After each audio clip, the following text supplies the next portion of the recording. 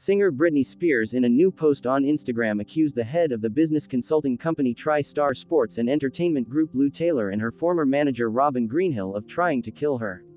According to Spears, the managers convinced her that she was being treated well. "They stuck to me, made me feel special. Sure, they killed me a week later," she wrote, without explaining what exactly she meant. Spears clarified that the women cooperated with her father to establish control over her. "I think they tried to kill me. I believe that's what they were doing. But everything was fine with me, I didn't die," the singer reflects. In 2021, Britney Spears was released from the custody of her father, which lasted 13 years. It is known that her father controlled her finances, movements and personal life until the adoption of contraceptives. After the removal of custody, Spears hinted that other family members did not provide her with real support.